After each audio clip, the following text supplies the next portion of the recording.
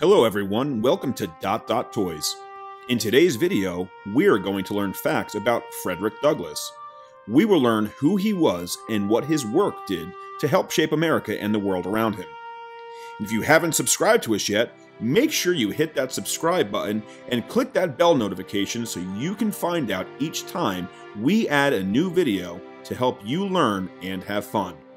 So if you're ready to learn some facts about Frederick Douglass that you can share with your friends, family, and even your teachers, let's get going.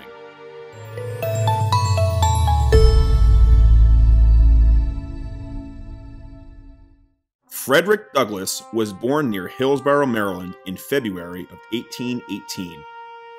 He was born to a white father and a slave mother. He was born into slavery and was separated from his mother when he was just a baby. Douglass never knew his father and was moved to different residences throughout Maryland during his childhood. At the age of 12, Frederick began receiving reading lessons from the wife of his master. Even though it was illegal to teach slaves to read, Frederick proved to be a quick study and was soon reading newspapers, magazines, and books. Through his reading of political journals, Frederick realized the horrors of slavery. He began to form views on human rights and how people should be treated. He also taught other slaves how to read, but this eventually got him into trouble. He was moved to another farm where he was beaten by the slave owner in an effort to break his spirit.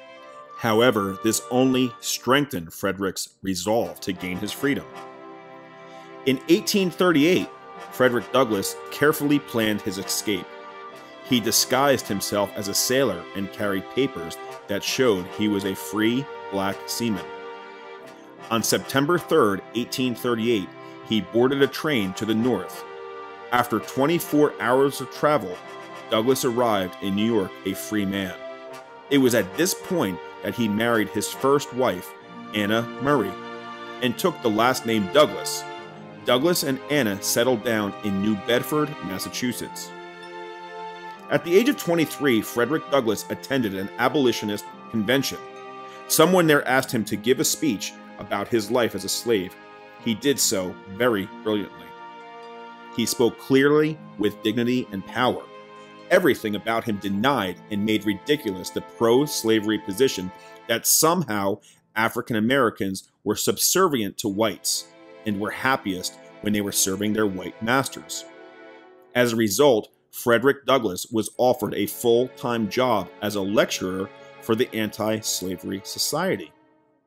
A few years later, in 1845, Frederick Douglass published a book, his autobiography. He wrote about his life as a slave and named his master in Baltimore. To avoid being captured by slave catchers, Douglass went on a 2-year speaking tour in Great Britain. Many people in Britain were impressed by Frederick Douglass. They raised the money he needed to buy his freedom from slavery. In 1847, he returned to America as a free man. When he returned to America, Douglass published the North Star and 4 other abolitionist newspapers. As his reputation grew, Frederick Douglass became an advisor to Presidents Abraham Lincoln and Andrew Johnson. During the Civil War, which erupted in 1861 over the issue of slavery, black soldiers were given lesser pay and non-equal treatment. Douglass met with Lincoln to advocate on behalf of the soldiers. Douglass had 2 sons who served in the Army, and he actively recruited African Americans to fight in the Civil War. Douglass, along with many others, spoke out for equal citizenship and the emancipation, which means freeing, of all slaves.